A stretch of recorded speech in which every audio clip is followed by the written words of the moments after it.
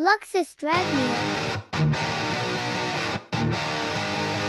Hi everyone and welcome back to my channel. Today, we're going to speak about an anime that may or may not be a half-off brand version. Moreover, this anime only had one episode, which is sad. With that said, let's get started right away. Masayuki was talking to her buddy Matsushita in this scene. Since it was Masayuki's first night as the only person in her home, Matsushita made a joke about how he would do it every night. But Masayuki responded that he would never do that, and also that's not her style. After that, Masayuki arrived at her home because he was the only one there with both of her parents working abroad. He yelled that he was home as he opened the door, but he later admitted to himself that he hadn't anticipated that anybody else would be in the house, but he didn't know that someone girl enter in her house. And she also welcomed him. Damn!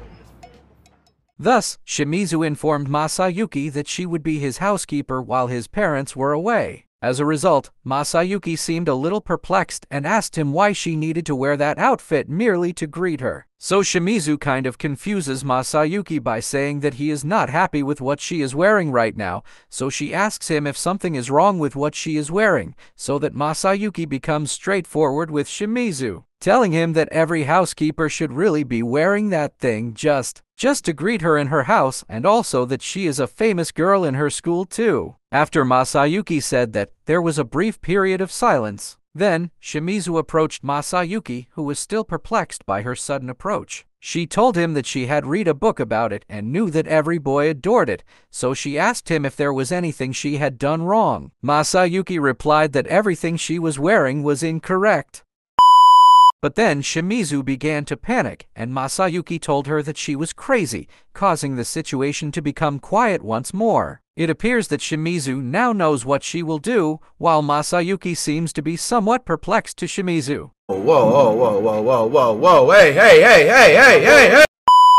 After that day, Masayuki became anxious about it, and when Matsushita asked him if he was tired, it appeared that Masayuki was worried about telling him about Shimizu. As a result, Matsushita jumped to the wrong conclusion and assumed that Masayuki was tired because he was performing that action. But Masayuki insisted that he hadn't. Then, while they were talking, Shimizu called Masayuki. And because she was upset that he went to school without her, she reminded him that he had also forgotten his lunchbox. She then brought him the lunchbox that he had forgotten, and Matsushita was somewhat taken aback to see the famous girl talking to Masayuki because he only knew that Shimizu's house was close to Masayuki's, but he had no idea that Shimizu was that close to Masayuki too. It seems that Shimizu was so focused on Masayuki that she completely forgot Matsushita's words, and so she told him as punishment that he needed to accompany her to the grocery store after school. Masayuki immediately apologized for leaving without her and for forgetting her lunchbox, but he asked him to talk outside, so Masayuki pushed Shimizu outside to talk to him.